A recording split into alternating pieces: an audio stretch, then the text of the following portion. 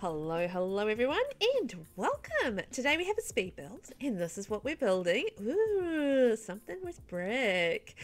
So it is actually a shell challenge. So look at this. I already have a shell to work with. So this is the easy shell that the Absurd Koala put together to celebrate hitting 50 followers on Twitch and being able to be an affiliate if she so chooses. I don't think she's actually so chosen at the moment, but she does so choose. She can. So she did these fabulous shell challenges. So this is the first of two that I did. So she did an easy shell, and then she did a more complex shell as well, and I did both of them. And they ended up being quite different looks. Not probably surprising because they were quite different shells. So this is what I'm sort of putting together. So the thing with shell challenges is, this is why I really like them, is the challenge of actually manipulating a house to look, I guess, different from the shape that you're given without actually being able to change the shape that you were given. Because what the big thing with shell challenges is you can't change the external walls, so you're going to keep the external walls as is. So that's what I've done, and what I'm doing is creating shape through the balconies and porches and things like that, and through the roof as well. So that's how I'm sort of creating the different shapes, and then I'm just throwing in a little bit of landscaping just to get an idea of where that's all going and how much space I've got. I did build this on a 30 by 20 lot. I didn't want to go too enormous on it. I actually go a lot bigger on the other shell because it's actually already quite a big shell, because it is 3 floors high. So it is, yeah, it was actually quite interior, and in the interior it was quite a lot to decorate and bring together because it's a bigger shell than it kind of looks. I think it's quite roomy. So yeah, but it was a lot of fun to put together and try and work out how I was gonna make it all sort of work. Now I did decide that I wanted to do a modern or a contemporary style build, something more suburban. So it's something that you might see in the suburbs, and yeah, that's kind of the idea that I had in my head going into it. I think with a shell, it's just sort of, you look at the shell and then you kind of let your, I don't know, your feelings sort of go, your imagination, you put your energy out into the universe and you pick up the vibes of what the house is kind of speaking to you as. And yeah, there should be, oh, I lost track of what I was saying. But anyway, put your... I saw a message on my phone. I was like, I completely lost track of what I was saying. But anyway, yeah, you put your sort of your, you know, your feelers out, and you kind of stare at the shell, and you're like, how is this speaking to me? What can I sort of see myself doing with this shape? And I saw myself doing with this shape a suburban home. Suburban, contemporary, sort of modern home. I am at the moment just fiddling around with the roof, just trying to decide what I'm going to do with that space. But I actually ended up deciding that I wanted to do a balcony up there. I actually do a few little balconies. Not all of them are super big. So I think there's one balcony out the side that is just like a little one spacer. So I didn't do anything else with that beyond just giving it the space to be used. And I'm using... Oh, what pack is that from? Is it Get Together? I don't know. I can't remember what pack that fencing's from, but it's one of my favourite fences. Maybe it's base game. I feel like it's a base game fence. Oh well. Anyway, I love that fencing. I can never remember what the packs are from. So then we have a bit more of the landscaping. So I did sort of envision it's... Where did I build this? I think I built it in Willow Creek or Newcrest. One of the two. I think it's actually Newcrest. And so I sort of thought like a green, full kind of garden, if you know what I mean. It's like quite abundant, but contained at the same time. So it's not like overgrown, but it is sort of lively in there. And I just brought in a little bit of yellow with the flowers. I just wanted to keep it sort of pretty consistent with the colors and not go crazy or sort of wildflowery. That wasn't really the vibe I was going for. I was sort of going more for something that is sort of stylized in a way, but not so formal. that it's only sort of a few plants. So it's a little bit more abundant in style, but also stylized at the same time, if that makes sense. So that was the sort of the vibe I was going for with that. And I think we're just about done on the outside. Oh, no, actually, no, we're not. Because we're still going to decorate all the porches that I made and like the pool area and stuff. So yeah, so there is like a little bit left to do.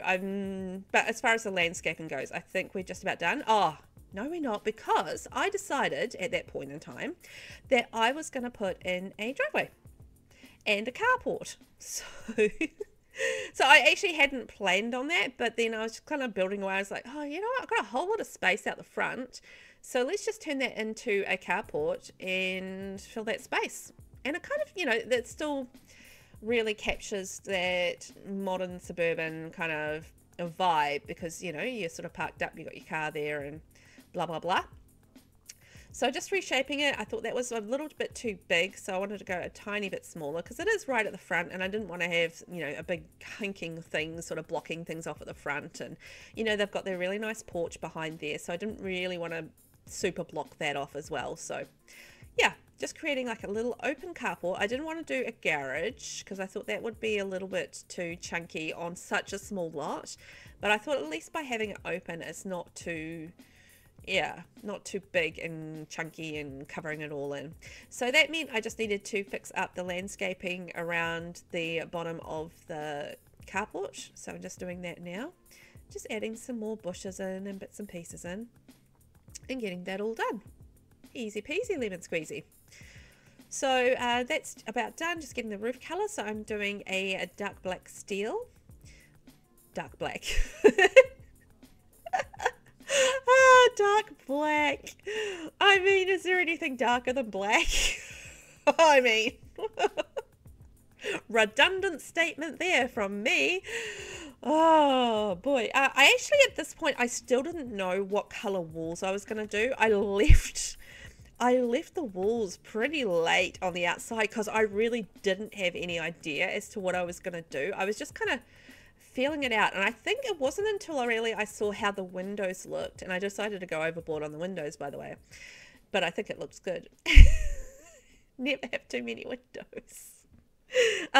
Yeah, until I saw the windows and how that looked, I was initially going to do white, but then I thought, you know what, that actually might look really good with a brick. So I tried that, and you'll see that coming through soon. And you know what? It looked good. And I'm using my favorite brick. I can't help myself because it's the best brick. It's the City Living brick, and it's the bestest of the bricks because I love how it's got like that brown shade to it. It's not like a super reddy red brick. And I don't know, it's just a really nice brick. It appeals to me. And if I'm going to use a brick, it's really hard for me not to use that particular brick because I really like it.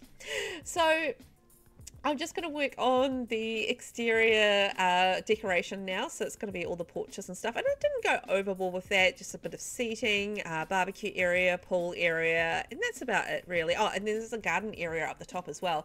Because up the top floor is actually just a fully kitted out hobby room. So it's got little I mean, it's not super like, it hasn't got every single hobby in the book, but it's got like a couple of hobby things up there, and a bit of space for sitting around by the fire and enjoying life, you know. And it's like outside there's like a little garden area, so I created a garden area up on the top floor as well. So yeah, that was quite cool. So it is actually only a 2-bedroom, 3 or 4 bathrooms and 2 bedrooms. So it's not actually heaps and heaps of bedrooms, but that's because I left the whole top floor is just like basically a hobby / study area. So I didn't put any bedroom up the top. I just did all the bedrooms on the 2nd floor, I think, from memory. I'm pretty sure that's what I did. So I'm using the patio stuff pack chairs. Now, don't ask me what coffee table I used. I think it was something a little bit different. Something, I want to say fitness stuff pack, maybe. It was not one that I often use, a coffee table that an end table that I often use. So I can't quite remember which one it was, but yeah, it was something, yeah, something a little different for me, which was quite cool. So just putting the pool together, I've done the lights, I skipped over that, and using Get Together.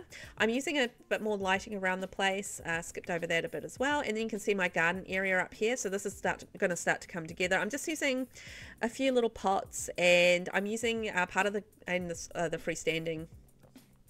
No, I didn't use the freestanding stuff, but I did use the Greenhouse Haven bits and pieces, so like all the garden table and the pots, and I used all that for the decoration, just to add you know, that little bit of sense of realism, and like this is a cute little garden area and stuff. That's kind of the idea, and I wanted to bring that to life with a bit of clutter, as you do.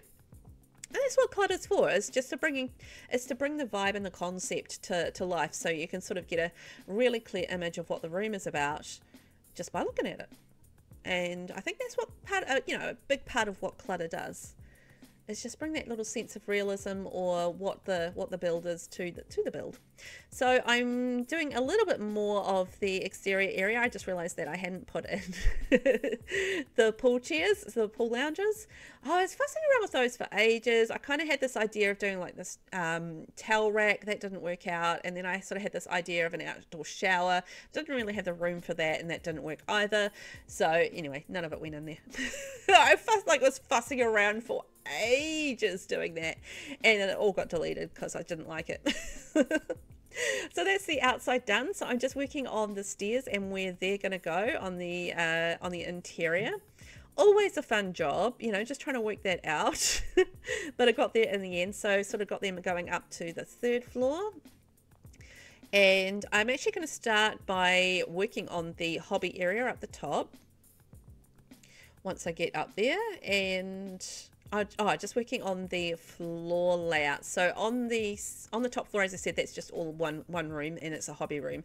This is the 2nd floor, so that's 2 bedrooms at the end, and then you've got 2 bathrooms in there. So I'm just making the bathrooms a smidge bigger. So that's all there is on there, plus a little lounge area. And then on the bottom floor,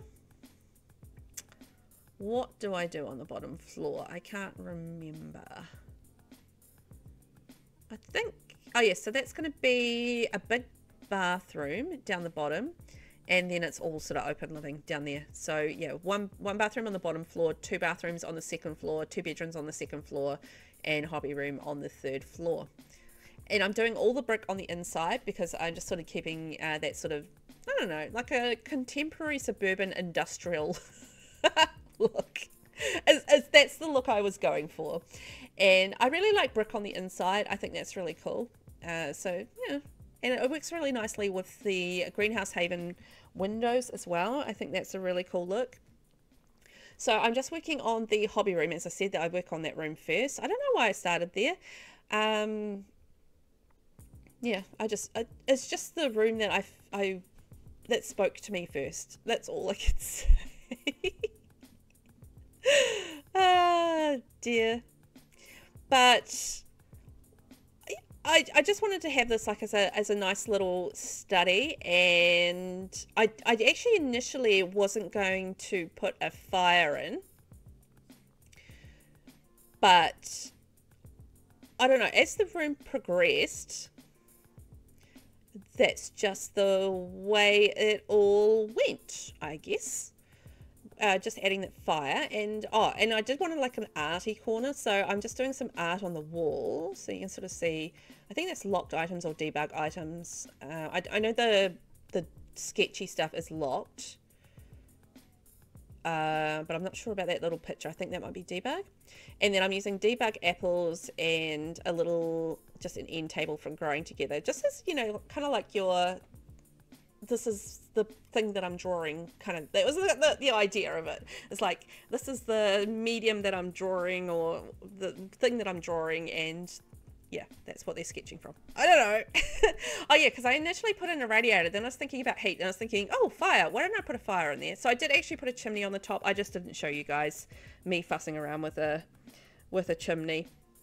And then I did like a little slate floor and backing to that fire as well, because I thought that looked really nice, and safety, because obviously putting a fire on a wood floor is not ideal.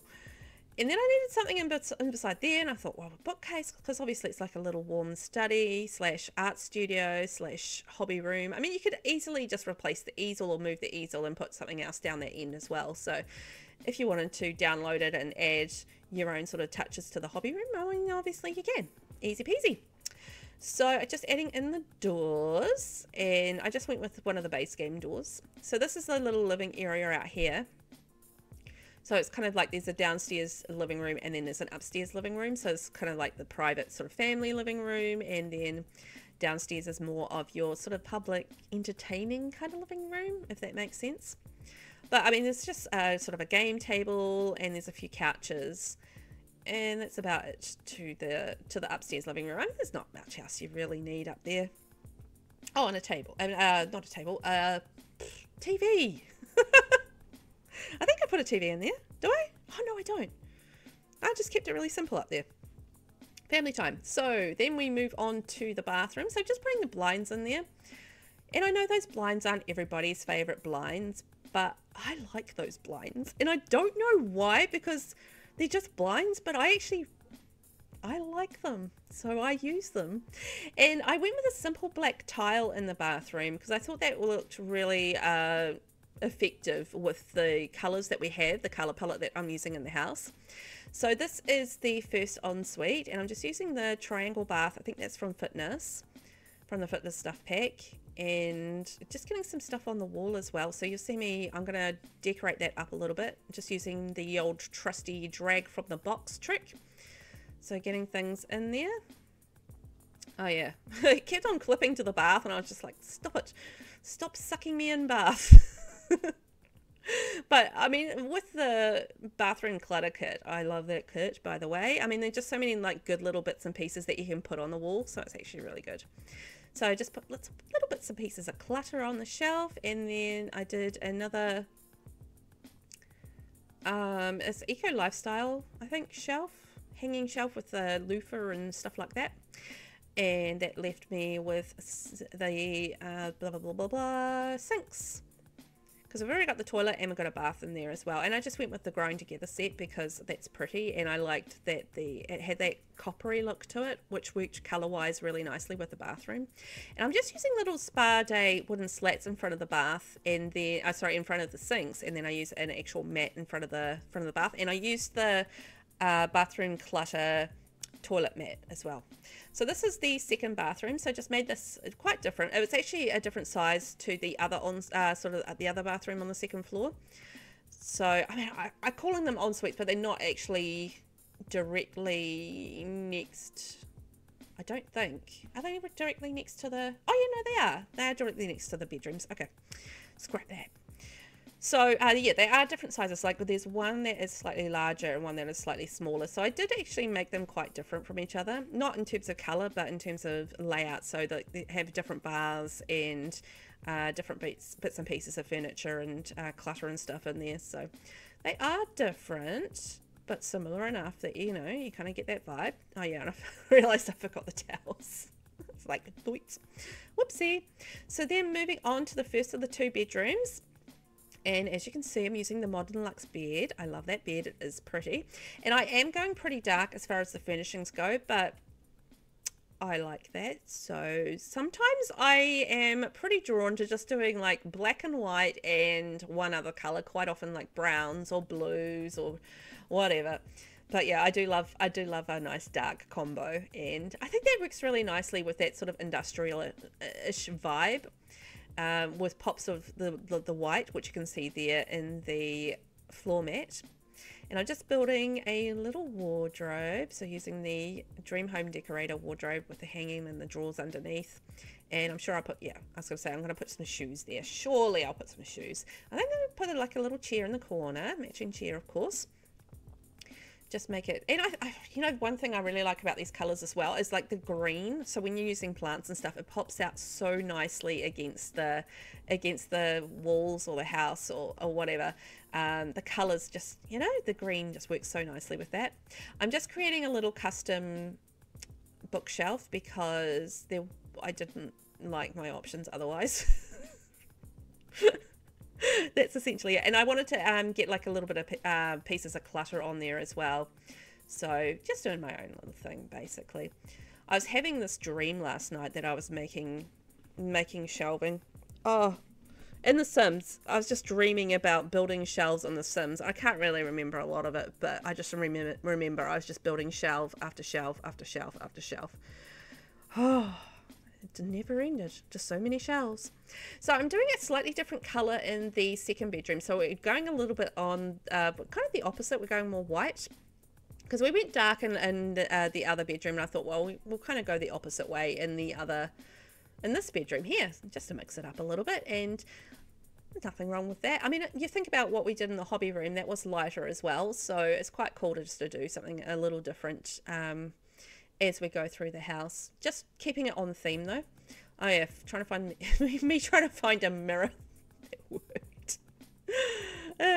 And I think I saw this on another shell challenge that Absurd Koala was hosting. Was it shell challenge? No, it was a collab.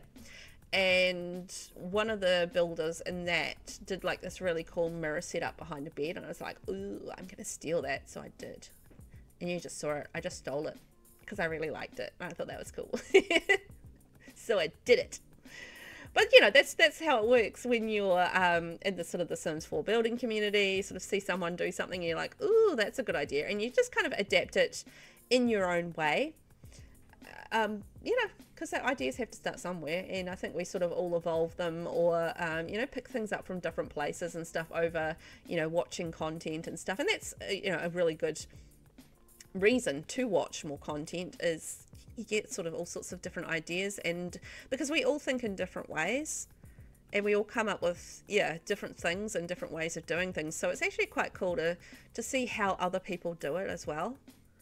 And I think that's what I found so interesting when I did first start watching, because I only started watching Sims 4 content probably a couple of years ago. Because I think my best friend in real life, she was the one that actually got me back into Sims, because I initially played Sims 1, and I went quite hard on that. I played a little Sims 2, but not much, not enough to get the expansions. I didn't play Sims 3, and then my in real life bestie, she got me back into Sims 4 because she was talking about it, and she's like, you know, you should play it and stuff. So I got the base game, and this is back in the days when the base game cost money. She says bitterly. No. So I tried the base game. I think I got a bundle. So I got base game. Oh gosh, what did I get? I think I got maybe Vampires, City Living, something like that. Anyway, so I sort of played it a bit, and I actually didn't really know anything about building at the time, and yeah, just did like a whole lot of gameplay, you know, where you just sort of play one sim, you don't do legacy. I didn't know about legacies or anything like that. Just sort of tootled around playing with aspirations, just like, that's all right.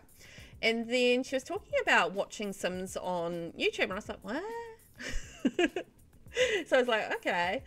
And then I started watching, you know, the classics like, you know, Deligracy and Little Simsy, and I was like, ooh, building's interesting. So that's kind of like, and I was actually on holiday at the time, so I didn't have a lot to do. So I was just watching a lot of building videos and Sims videos, and I was just like, ooh, building just spoke to me. I was like, oh, I love building. I want to try building. Because I mean, other than doing boxes with sometimes a roof on it, sometimes not. I didn't really do anything in the way of building or anything like that. I don't know what I was doing in The Sims, but it wasn't much of anything. No wonder I was getting like bored with it, because I'd just like play with a sim for like a few hours and do an aspiration and be like, eh.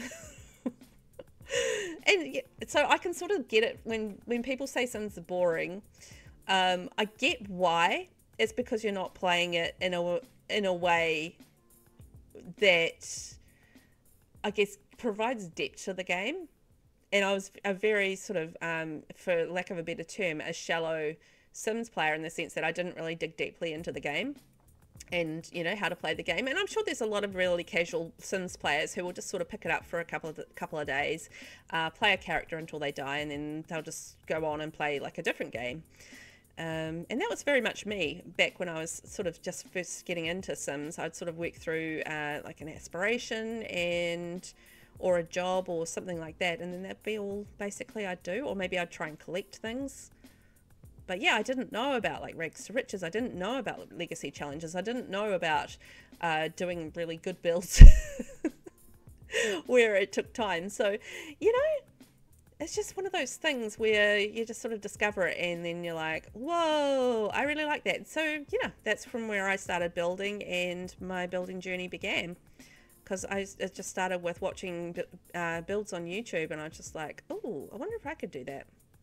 Turns out I can. Long story short. So we've actually done a lot of building in the time that I took to tell that story. So we are now downstairs in the kitchen. So I'm going quite light and bright in the kitchen. And then I came up with like a really cool idea for the middle here. So what I'm doing is I'm just doing like a little half wall. And I'm going to actually end up deleting that, but I'm attaching a shelf to that. So I'm just going to shrink it down one. And this is from For Rent. And then I'm putting like the rubbish bins under there. I just thought that was like, you know, a cool little something different in the middle of the kitchen and stuff. And, you know, just add a little something. I probably didn't need the wall in there, but I think it was easier just to place the shelf against it initially. So that's the kitchen just about come together. I thought that was quite a neat little feature there. And I also really like the kitchen island. Just, you know, just one of those little practical things where you can do a little bit of extra cooking on there too.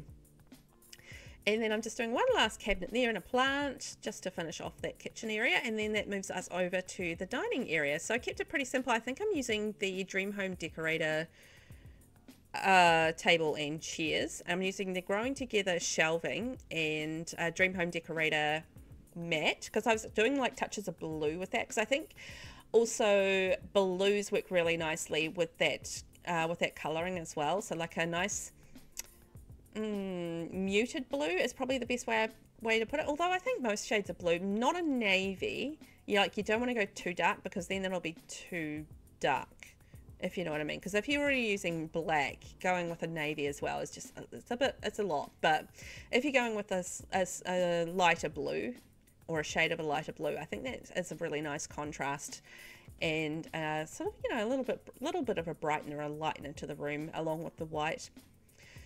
So that's the City Living rug. I do like that rug. It's one of my favorite rugs behind Industrial Loft Kit, which is the bestest of the rugs.